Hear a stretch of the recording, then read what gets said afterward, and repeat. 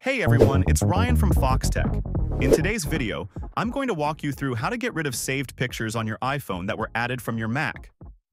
This is a pretty common situation, and it often catches people off guard when they see photos popping up on their iPhone that they didn't specifically put there. It's all tied to iCloud synchronization, and today I'll explain exactly how you can manage this. So, let's start by understanding why this happens. If you're seeing photos on your iPhone that you added to your Mac, it's likely due to iCloud synchronization. iCloud is Apple's cloud storage service that allows you to keep your photos, files, and other data in sync across all your devices. I'm going to assume here that both your iPhone and Mac are connected to the same Apple ID account. If that's the case, you might have iCloud Photos synchronization enabled, which means that all photos you save on your Mac are automatically shared across all your devices, including your iPhone. Now, you can manage all of this easily from the Settings app on your iPhone.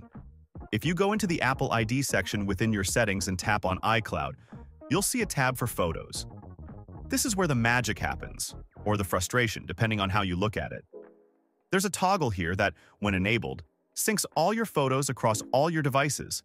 That's why, when you save a photo on your Mac, it ends up showing up on your iPhone as well.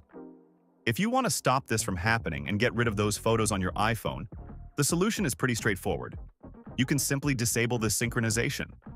When you turn off iCloud Photos, the photos that were synced from your other devices, like your Mac, will be removed from your iPhone. It's important to note, though, that this also means any other photos stored in iCloud will be removed from your iPhone as well. Only the photos that are stored locally on your iPhone will remain. So, keep that in mind before you make this change. Alternatively, if you want to keep iCloud Photos enabled but prevent specific photos from showing up on your iPhone, there's another approach you can take. On your Mac, instead of storing your photos in the Photos app, where they get synced to iCloud, you can store them in the Finder app.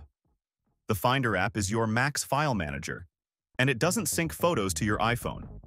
By keeping your photos in Finder and not in the Photos app, you can prevent them from being automatically shared with your other Apple devices. That's pretty much all there is to it. Whether you choose to turn off iCloud Photos entirely or just move your photos on your Mac to a different location, you can easily control what shows up on your iPhone.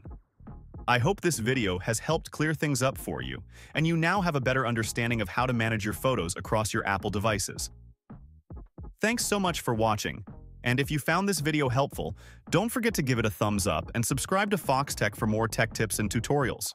See you guys later!